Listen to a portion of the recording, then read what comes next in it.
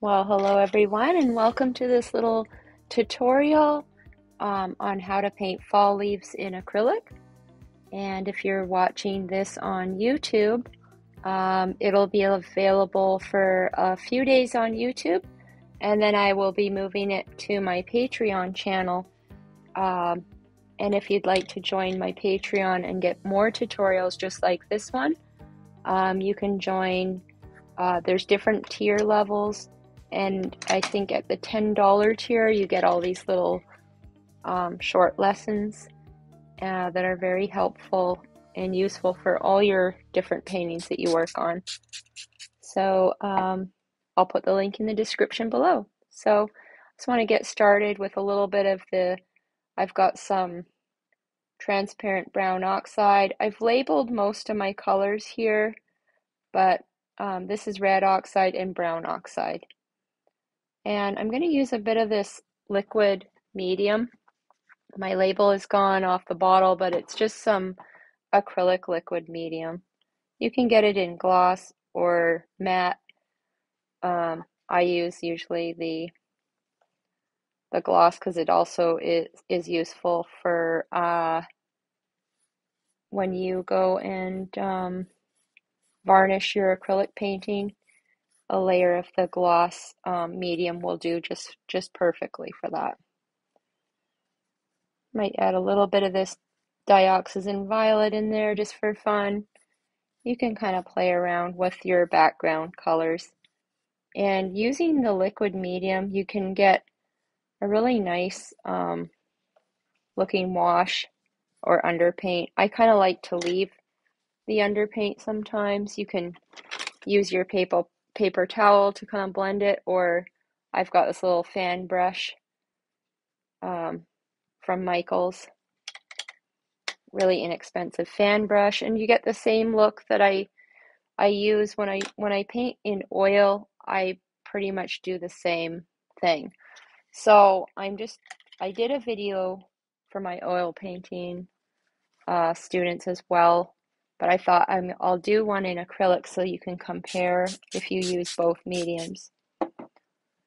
So fall leaves, you could, paint them and, draw them out like some people like to draw each leaf like this.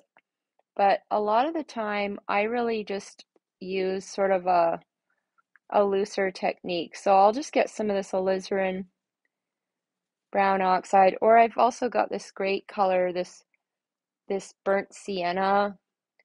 Transparent burnt sienna is really beautiful for starting out with the fall leaves. It's like already kind of a mix of that red and brown. And I got that at Michael's. It was just, I thought I'd try it out. So instead of drawing each leaf, I'm going to do this sort of more abstract, shapes and colors. So, I could fill in a space just using my brush. And this is sort of kind of a brush stroke video as well. So if I make marks like the leaves, like that, versus drawing each little leaf, it's going to have a way more exciting, kind of more painterly feel to it. I can add some Indian yellow if I would like to, get some of those more yellow fall leaves in there. And I'm just kind of mushing that brush and pushing down and lifting off to create those edges. So this is just an easy and fast, fun way to do fall leaves. You could just block in some shapes up here, and then you can add some different colors again, like add some cad red to some, just kind of I look at reference photos only just to give me the inspiration mainly, but these, and also kind of the shapes of the leaves. Sometimes I'm gonna do like an oak leaf or something. I'll pull up some pictures of like an oak leaf versus these look like little maple leaves. So just sort of, mush your brush. I'm twisting it, making those shapes. And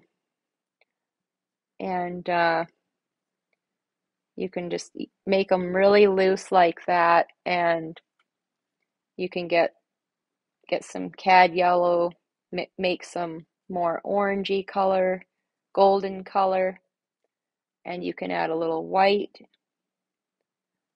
and go back after you've done your wash and just sort of, pick out some of those lighter detail bits like that. You can go mix some white and red and cad yellow and get a pinky color. Put in some lighter, more opaque brush strokes like this and add some edges maybe in those colors, and you can have a lot of fun. Another thing I'll do is get something like this dioxazine violet and get some white,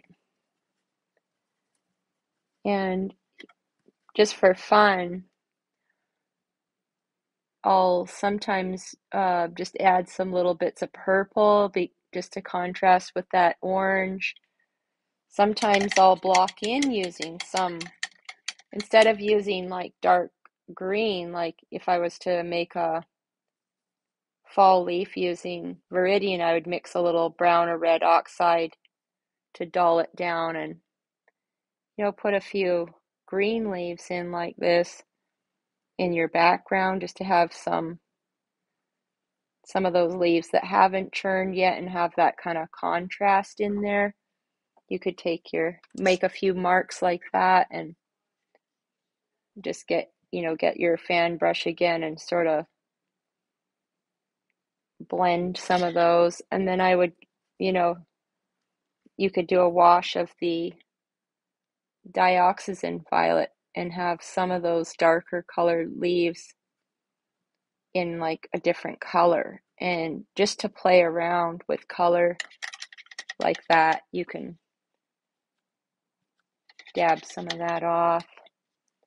But in your initial wash, even, when I was first putting in those oranges, you can add some of these purples in.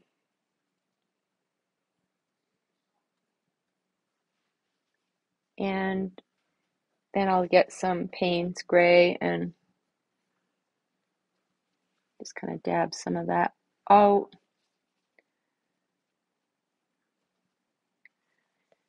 And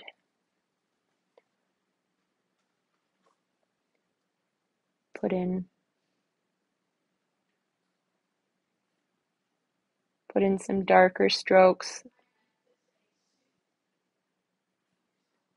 give the impression of some branches coming in.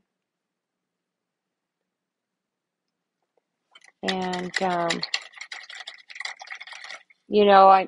I'm kind of showing you a lot of different color. You could go and get some cad yellow light and a little bit of white, mix that into your kind of golden puddle here, and add a few real bright highlights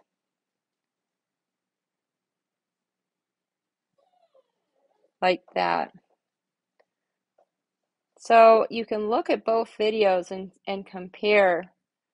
It's very similar to what I would do in either acrylic or in oil. So, and I'm doing lots of light orange and golden, but if you wanted some more, bright red, you could just go do the same thing, but just use more reds in your leaves. So you can have fun with that,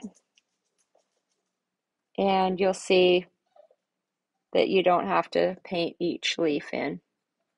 And then of course, when I do things like this, you can decide what else you want to add. You could add I quite often will add a bird or something into this, but even just on its own like this, you'll find this is a very kind of peaceful exercise to do. It's especially if you're like me and you love the fall and fall leaves. And go ahead and try this at home. If you do it, I'm just practicing on these Michaels canvas papers, which is a great way to practice. They're only like, $6 or less if you use the coupon. And so it's a great way just to get into painting. You don't need to buy expensive canvases. And you can find these near the canvases in Michaels, these canvas pads.